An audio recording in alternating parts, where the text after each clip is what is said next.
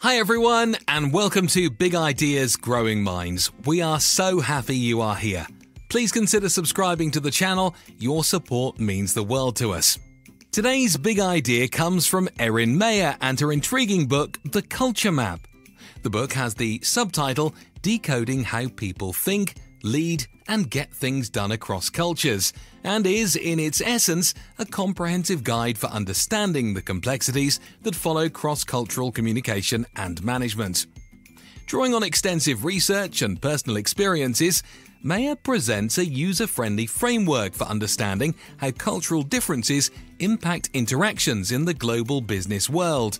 The book is structured around 8 scales, each representing a key aspect of culture, and it provides valuable insights into how individuals from different cultures perceive and approach work.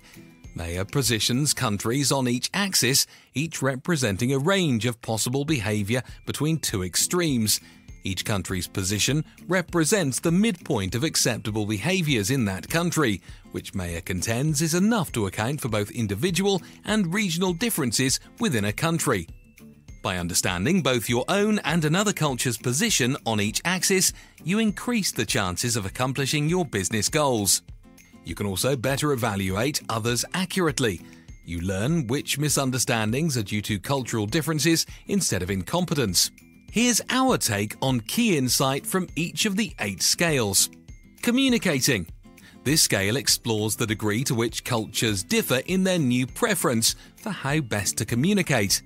On one end, we have cultures where the people are highly explicit and use direct language and clear communication. They believe it is the speaker's responsibility to state all relevant information strongly and explicitly. Conversely, we have more implicit cultures, relying more on context and non-verbal cues. In these cultures, people must read more between the lines. Here it is the listener's responsibility to decode the underlying meaning. Evaluating. The evaluating scale focuses on how cultures provide feedback and assess performance. Some cultures are more direct and confrontational in their feedback, while others prefer a more indirect and diplomatic approach. Persuading. Cultures also vary in their persuasive techniques. Some cultures rely on logical arguments and data, while others prioritize emotional appeals and relationships. Leading.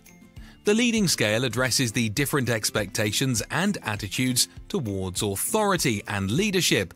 Cultures may vary in their hierarchical structures and the extent to which individuals expect leaders to be decisive or consensual. Deciding. Decision-making processes differ across cultures, with some cultures favoring top-down decision-making and others valuing consensus and group input. This scale explores the tension between individual autonomy and group harmony, shedding light on how decisions are made in diverse cultural contexts. Trusting. Trust is a fundamental aspect of any relationship, and this scale examines the degree of trust that exists within different cultures. Some cultures prioritize task-based trust, relying on evidence of competence, while others emphasize relationship-based trust built on personal connections and familiarity. Disagreeing.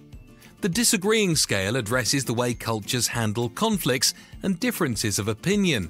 While some cultures encourage open debate and confrontation, others prefer to avoid conflict and maintain harmony. Scheduling. Finally, the scheduling scale explores attitudes toward time and punctuality. Some cultures value timeliness and efficiency, while others prioritize flexibility and a more relaxed approach to time. In conclusion, the cultural map is a valuable resource for individuals and organizations seeking to enhance their cross-cultural competence.